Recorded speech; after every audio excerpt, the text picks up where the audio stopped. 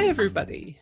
This is the Crime Cafe, your podcasting source of great crime, suspense, and thriller writing. I'm your host, Debbi Mack. Before I introduce my guest, I'd like to remind you to please check out the Crime Cafe 9-book set and the Crime Cafe short story anthology. Both publications you can find on my website, debbimack.com, when you click on the link Crime Cafe. And you can also find the podcast subscription buttons there, as well as Crime Cafe merch. And with that, I would like to introduce my good friend and a great writer who also happens to be a multi-award-winning author, a retired clinical forensic psychologist, and a retired college professor, Richard Helms. Do you go by Rick or Richard? I go by Rick. You can call me Rick, yes. I always call you Rick. So very cool, Rick. So thanks for being here. I'm so glad you could be here. Oh, I'm happy to be here. I appreciate you having me today. Well, it's my pleasure. And at this point, you said you have 19 published novels? Well, yeah, I have 19 that have been published. I think 3 of them are still in print. So a bunch of them are available as ebooks, but most of my novels right now are out of print for any of a number of reasons. My own publishing company folded up back in 2011, and several of the books were on that. And 5-Star, I'm one of the 5-Star orphans. Some of you may not be familiar with 5-Star. It was a division of Cengage Learning, which used to be Houghton Mifflin, and it was Thompson Shore and all these other. But anyway, they folded their mystery thriller line January of 2015. And I got the message on my birthday that my book publisher was going out of business. And not only that, but my books were going to be going out of print. So the books that I have with 5-Star are largely out of print at this point. But I have had 19 published up to this point, beginning all the way back in 1980, which is probably before a lot of people watching this were born. When I had my first couple of novels published by World Karting magazine. I was a go-kart racer back then when I was in college, and Ann Bozzoli Kugler with World Karting magazine talked me into writing a series of stories about a driver named Paul Geary. And the 2 books, Geary's Year and Geary's Gold, were serialized over the course of about 4 years in World Karting magazine. I immediately got to work and started writing an adult-style thriller. At the time, I was really reading a lot of Robert Ludlum and Ken Follett and David Morrell. And so I decided I was going to write a Ludlum-style thriller called the Valentine Profile, because obviously getting published was so incredibly easy that all I had to do was dash it out and send it off, and people would pay to publish it. I didn't see another book in print for almost 20 years. So. This is not a place to look for overnight success. Well, most of the overnight successes I know have been doing this for about 20 years. So. Exactly. At one level or another. I mean, Praise was writing for TV for years. Lee Goldberg too. People who had been slaving away in the salt mines of writing, in the back rooms, and the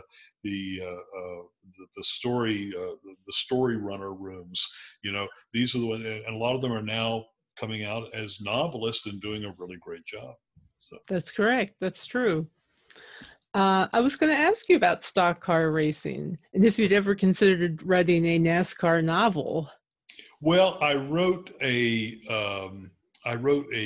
novella, which is currently. I have a book of short stories that's currently with my new book publisher. It's Clay Stafford Books out of Nashville, Tennessee. But I've sent him a short story compilation that includes an unpublished novella that's built around stock car racing. Aha. And in the book I'm working on right now, I've had a request from an agent to do a full read on it. In the book that I'm doing right now, there's a section in which one of the characters does become a professional stock car racer and eventually a professional IndyCar racer back in the 1950s and 60s.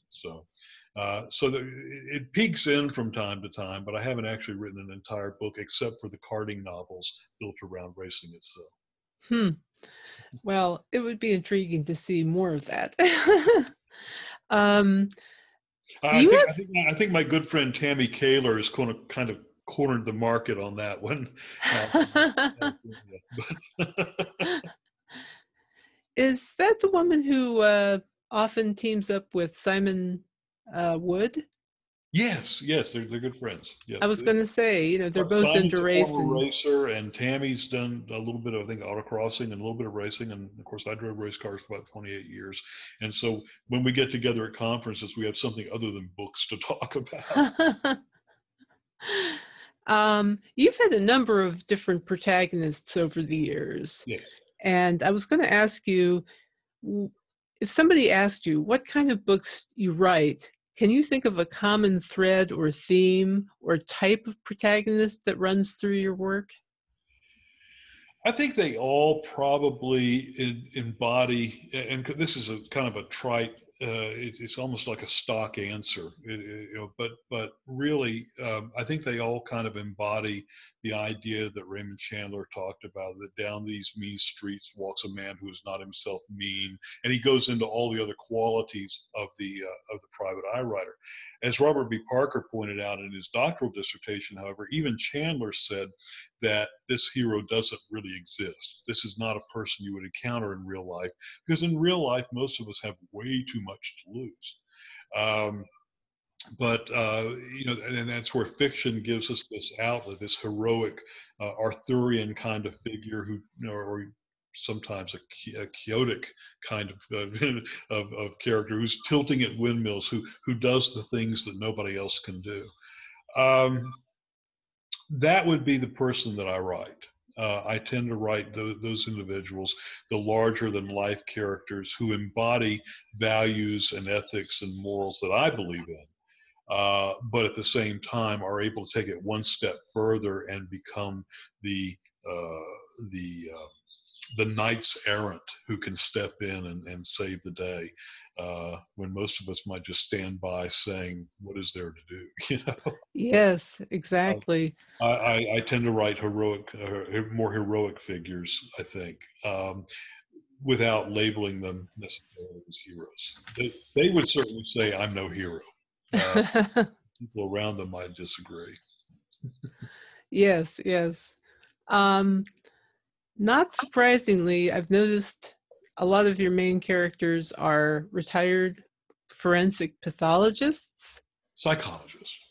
Because, well, I noticed the use of the term pathologist in some of I your use the term descriptions. pathology a lot. Yeah. Uh-huh. Pat Gallagher was probably my marquee character. He's the one that's gotten me the most stuff over the years, most recognition. And in fact, there's a new Pat Gallagher novel coming out this summer from Clay Stafford Books in Nashville. It's called Paid in Spades, and I'm real excited about it. But the Pat Gallagher is a retired forensic psychologist and a disgraced college professor. Mm-hmm.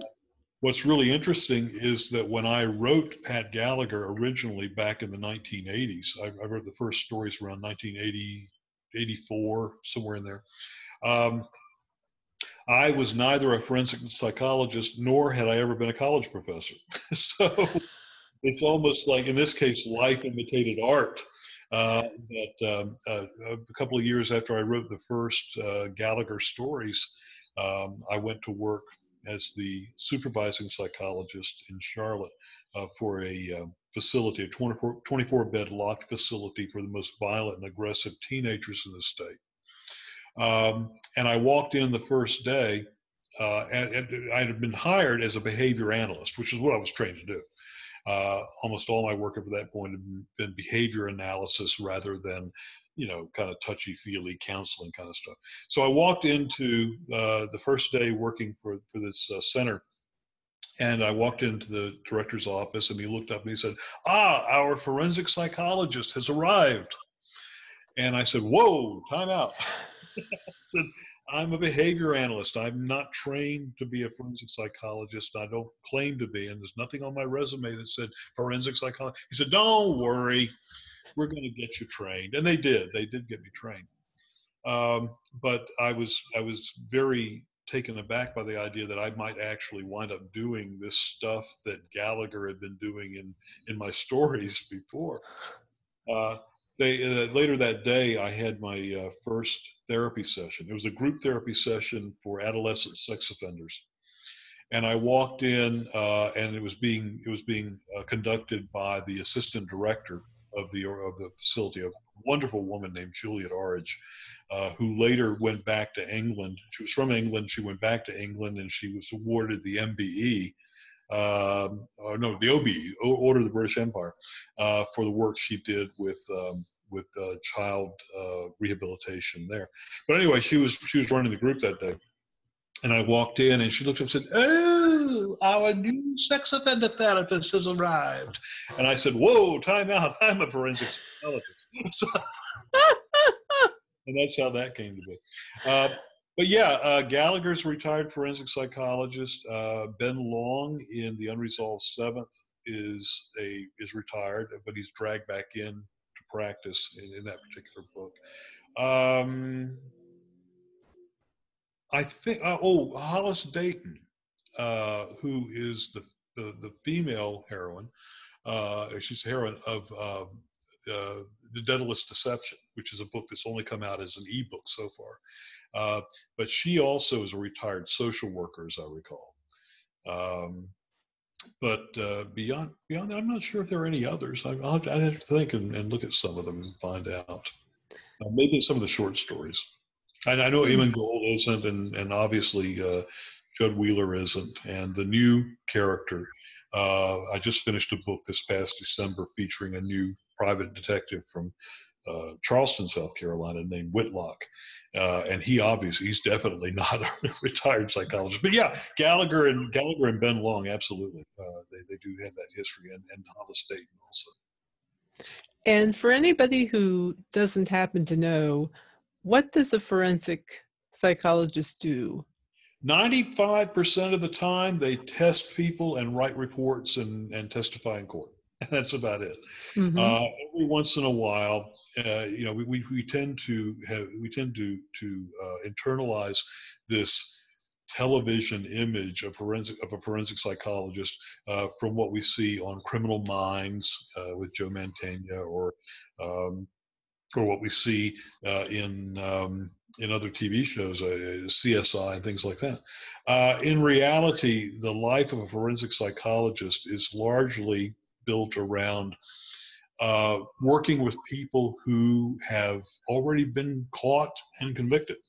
Now, there's a small select group of us who have had the opportunity from time to time to work active cases, working with what we call unsubs, or unknown subjects,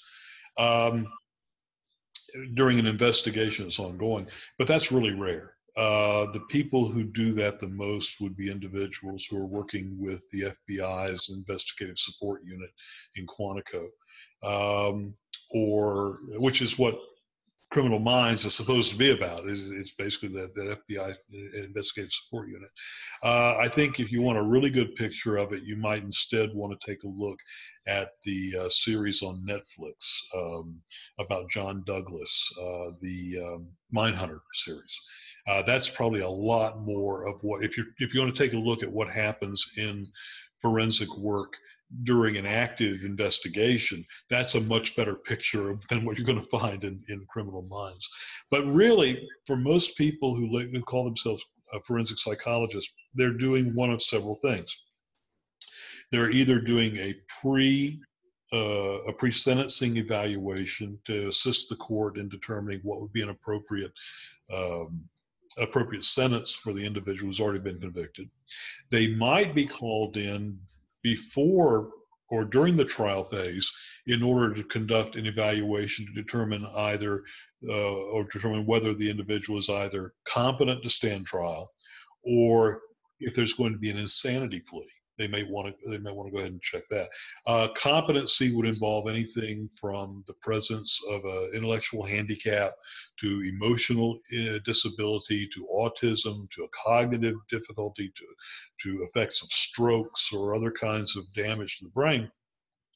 But the idea is that you want to determine whether or not that individual can understand the process that's going on in court and to substantially participate in his or her own defense. That would be competency. If there's some question as to whether or not the individual at the time of the crime itself was capable of understanding the nature of what they were doing, then that would be an insanity evaluation. Insanity evaluations are much more difficult than competency evaluations because you basically have to go back in time and try to figure out what was happening at a point that may have been 2 or 3 years ago in the mind of a person who committed the crime. Extremely difficult to do. It's one of the reasons, by the way, that the average insanity case or insanity plea, the insanity plea is attempted in like 1 in every 100 cases or more, or fewer or more, and it works about 1% of the time. So it might work about 1 time in 1,000 that you try it. And so it's just not a very popular approach by most defense attorneys. But when it does happen, somebody has to evaluate the individual to determine if they were insane, and that also would be something that a forensic psychologist would be more likely to do. Some forensic psychologists are also involved in incident events, such as hostage takings, where they would not be the person who would be doing the actual negotiating with the hostage takers, but they may advise the trained individual who is doing hostage negotiations on what they're seeing from the suspects. Anxiety, depression, loss of hope, things like that. There are things that the negotiator genuinely needs to know in order to do their job correctly. And a forensic psychologist might be involved in that in some cases. A wide range of activities, but like I say, 95% of the time, it's testing people, writing reports, and testifying in court. And that's yeah. the boring Television gives you lots of misimpressions about what people do in their jobs, and I always like to hear about what people are actually doing. Oh yeah. The latest book that you're coming out with is Older Than Goodbye. Is that correct? That came out in 2014. Oh, okay. My 5-star novel. It was the 3rd book in the Judd Wheeler series. Judd Wheeler, beginning, I guess, probably right around the time I wrote The Unresolved Seventh. No, even earlier than that, probably the end of the first decade of the century. I started writing more about North Carolina, where I live. My previous series had been set in places like New Orleans and San Francisco and places like that. Beginning with the Judd Wheeler series, 6 Mile Creek, the first book in that series, I decided I wanted to narrow my range a little bit and focus on an area of the country that I know very, very well. In fact, Prosperity, North Carolina, the setting for the Judd Wheeler novels, and for a number of other stories that I've written, also involving other protagonists,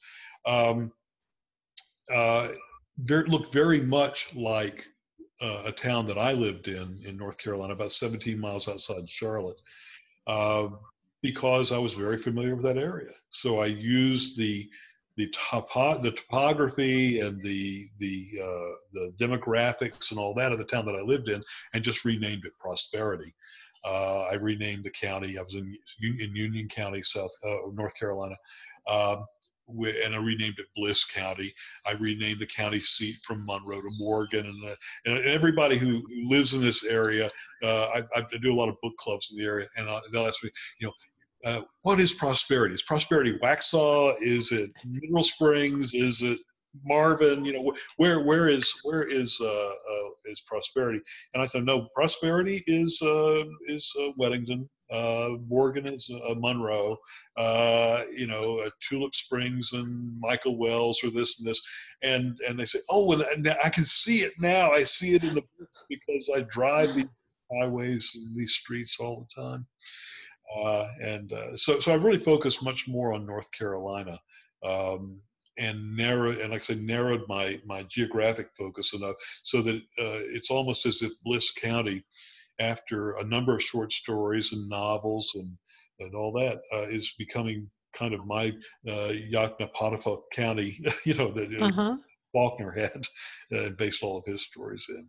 And I like that. I'm enjoying that. I'm enjoying writing about the area of the country that I grew up in, that I know best. And I was going to say you chose a sheriff this time as opposed to a private eye. Police chief.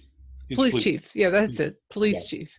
Well, Why the choice of that protagonist? He's a police chief in a small town. Mm-hmm. He has an English teacher girlfriend. He has a skinny patrol officer that works with him. This is beginning to sounding very familiar.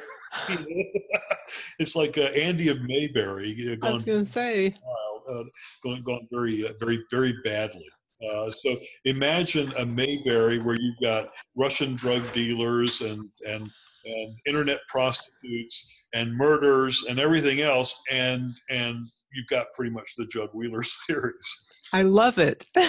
I didn't realize it until after I'd done the first book, and I went back. I was reading it, and I said, "This all seems very familiar somehow." And of course, the skinny patrol officer, Slim Tackett, is anything but Barney Fife. He's probably the best cop in the county, and very, very dangerous if left to his own devices.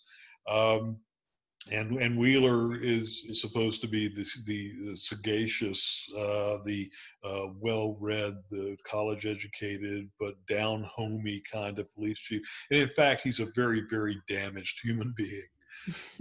So there's a lot different than Andy of Mayberry, but the feel is there. And the zeitgeist of Mayberry, at least a bizarro world kind of Mayberry, exists in these Judd Wheeler novels.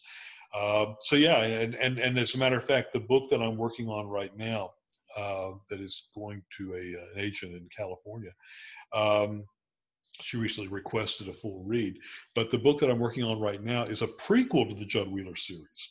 It takes place in Prosperity and in Bliss County between 1954 and 1989, and one of the characters in there is in fact Judd Wheeler's father. So it's built much more around the civil rights movement and the women's rights movement and all the social changes that took place between the 50s and the 80s. But it uses the characters and the setting from my modern day Judd Wheeler series. That sounds very interesting. Yeah, the working title is A Kind and Savage Place. And I think we see both sides of this very, very small town in the course of the story. So interesting. And I've been reading your book, The Mojito Coast, which was I believe, a Seamus winner or nominee. Nominated for Best Novel in 2014. Yeah, that's awesome. Brandon won that year. So. And that takes place in Cuba in the 1950s. That's a fascinating, interesting time. It takes place right on the eve of the Cuban Revolution. As a matter of fact, during the Cuban Revolution itself, the climax of the book takes place after Castro and his buddies have marched into Havana, and all hell's breaking loose, and there's panic in the streets, and the protagonist, a fellow named Cormac Loam, a private eye from Miami, has to get the woman he went to go find in Havana. He has to get her out of the country, but also at the same time he has to get his girlfriend out of the country. It's a fascinating time, and the research on that book was almost as long as the book. I think the book itself ran about. It was a short novel. I think it ran about 70,000 words, and I think the research that went along with it ran to over 150,000 words. Just stuff I pulled down off the internet and articles, newspaper articles from the 50s and all that, and talking about what life was like in Havana during the Batista regime and shortly after the revolution itself. And I love that Ernest Hemingway makes a short appearance in the novel. Oh, he's a big part of it. He's a character, and he shows up off and on all the way through it. Hemingway's always been one of my favorite literary characters, and I really wanted to include him. If I was going to write about Havana during the Revolution, Hemingway was a natural. Thought he had to play a part in it. I'll tell you a secret about that book. Interesting story about that book. For years, I dreamed that I had written a private eye novel set in Cuba during the revolution, but I couldn't find it. I'd misplaced it somewhere. I'd written it, I'd printed out the manuscript, and I had hidden it somewhere. And in my dreams, I was going through closets and going through cabinets and going through suitcases, looking anywhere I could, blanket chests, trying to find this manuscript for this novel I'd written, and never could find it. Until one night I dreamed that I found the manuscript finally. And I started reading it. And of course, you know what happens when you try and read in your dreams. The words start rolling off the page and dissolving into goo and dripping onto the floor and all that. But I was very fortunate in that in my dream, I started living the story that was in the novel that I had supposedly written and then misplaced. And it was that dream that provided it. It didn't. The dream I had didn't look a great deal like the book that was finally written, but it gave me the bare bones for the story. Wow. This story, I joke about this a lot, but this story really was the stuff that dreams are made of. Oh my gosh. Or the story made out of dreams, something like that.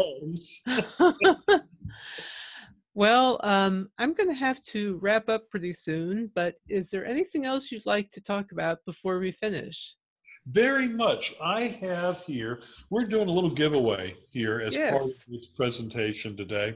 I was the guest of honor at Murder in Magic City in Birmingham, Alabama a couple of weeks ago.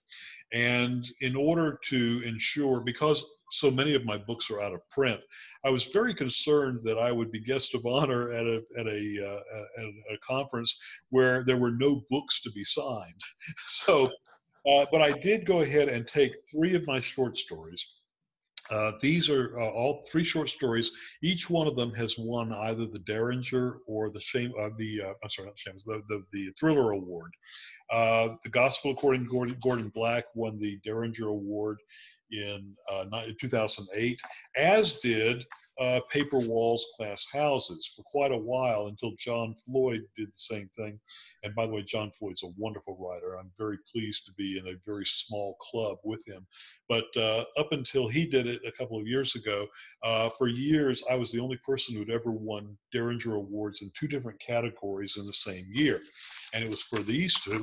It was these 2. The